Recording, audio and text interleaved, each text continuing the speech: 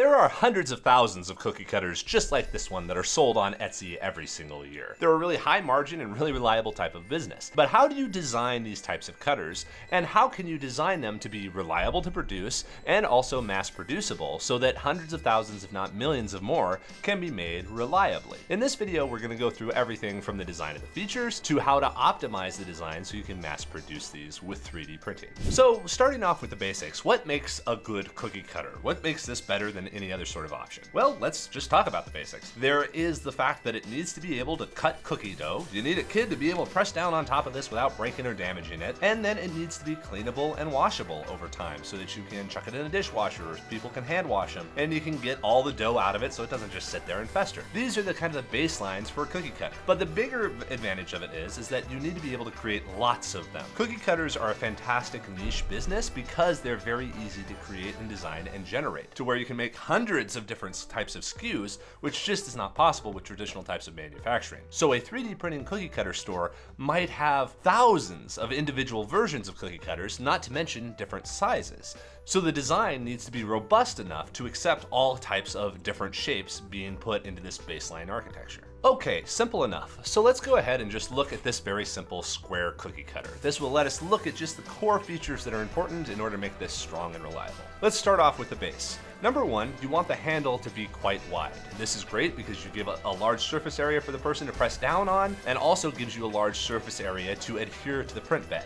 If you have a really thin base, then it might not stick down to the print bed very well, and you can end up with warping or defects that can increase the cost of the part. When designing that base, of course, you want to have a chamfer on the outside and a fillet or chamfer on the inside so that it is reliable and you don't have to worry about elephant footing or any other sorts of issues causing problems with the cutter. There is a question that comes up with complex cookie cutters that might have a stamp and the cutter integrated into one about whether the back should be fully solid or just have these little bars holding up the features. So you have a horizontal bar holding up his eyes and a vertical bar holding up his face. In this case, generally, I actually recommend going solid because again, it's really reliable. The first layer of a 3D print should always be as simple as possible. So what you want to do is not necessarily have these bars that have corners and features that can warp or cause issues. You want one solid back. Now, the reason you might avoid this is because it can be difficult to clean. If dough gets stuck all the way up in there inside of his nostril and it's solid backed, you can't get it out. But you still have that issue with the bars because the bar is supporting a bunch of tiny features. So just making it fully solid on the background and then maybe separating the stamp and the outline is a better way of getting it done so that you have an outline cutter that is just walls and a nice solid thick base, and then a stamp that is able to just press into the cookie. And that sort of layout looks something like this, where you have just the outline and then the stamp itself. Okay, so that is the foundation of the cookie cutter. You reliably have it adhered to the print bed. It is cleanable, it is strong and reliable so that people can press down on it hard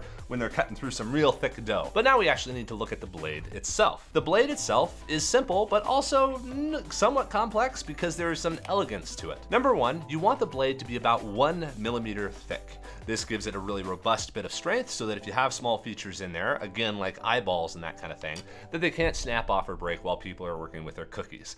Nobody wants a one-eyed pig wandering around when they make a whole bunch of these cutters, or having to have an icing job afterwards after they use the stamp. So make the blade 1 millimeter thick, and that way you have at least 2 lines of filament going through them so that it's strong and reliable. Then at the very top, you want to actually apply a blade. And you want the blade to be angled in from the outside, just like this. What this does for you is to make sure that any dough, extra dough, from the thickness of the blade is pushed outward rather than inward. If you had the blade on the inside, angled up this direction, then it would compress dough in, and that can change your cutter and also makes the cookie difficult to remove from the cutter itself if you're pressing it in because you have compression inside of here. So just make sure the blade is angled from the outside. The blade is not perfectly sharp.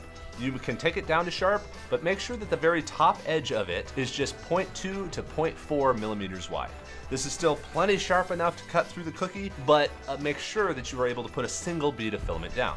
If you take the tip of the blade down to a perfect point, you can end up with artifacts from printing to where if the slicer settings aren't just right, you can end up with pock marking along there because the slicer will reduce the flow of the nozzle, and then that will leave an extra thin layer that is not the width of the nozzle, so you can have plastic debris break off the tip of the blade, which again, you want to avoid. So basically just blunt the top of the blade a little bit to about 0.2 to 0.4 millimeters so that it is the width of a typical nozzle. And now you have a cookie cutter that is robust, reliable, and will hold all of its parts. The last thing to do is, if you have control of it, which you might not always, and we'll talk about that in a moment, you want to round all of the corners. Because if you have a single sharp corner, that is a place where dough can collect and build up over time, which might make the cookie cutters disposable or unusable after a certain period of time. So make sure to round the inner edges and the outer edges so that anything that is inside of there can be removed and easily washed and cleaned. You want to avoid crevices. Now, sometimes when this is not possible is when you use a cookie cutter generator. There are softwares out there like CookieCAD where you can upload a photo of a pig and then it will create a cookie cutter of that pig. They're really great tools for creating a large number of cookie cutters, but you can lose optimization. One thing you can do is to have the image kind of cleaned up and fixed by extra softwares. You can take the photo that you want to use and send it to like our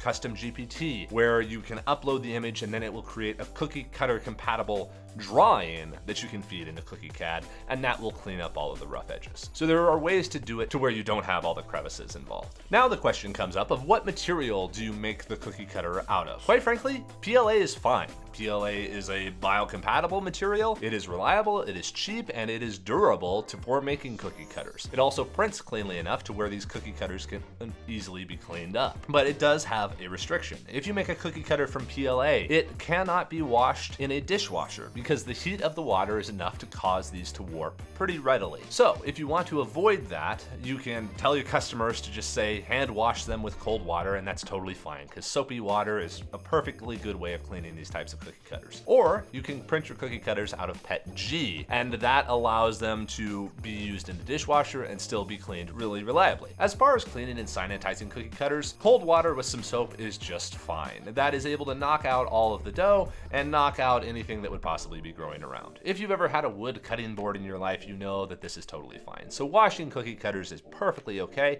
and producing them is an easy thing to do for anybody who has a 3D printer, or if you want to have these mass produced for your own project. So to sum it all up, if you're designing a cookie cutter and you've set up something in your CAD software where you're creating from scratch, make sure you have a nice wide base that is about 1 centimeter all the way around. Make sure you're using a 1 millimeter thick blade that has a sharp top that is blunted down to the width of the nozzle, which is generally 0.4, and then make sure to round out all of the edges. Ultimately, what this comes down to is just doing the normal design rules for 3D printed parts. Round it out, have a large contact surface, and make sure it's reliable. Then you can make really great cookie cutters for anyone in your life, or create an entirely new business or piece of merchandise for your business that can be mass produced really reliably, but has tons of customization capability so that you can make whatever people happen to be looking for. So hopefully that's useful to you. Cookie cutters are an excellent product. We have produced tens to hundreds of thousands of these over the years for different customers and clients. And if you want to, you can check out how to do it yourself over at slantpod.com. But until then, enjoy designing your cookies and enjoy the Christmas season. Have a great day, everybody.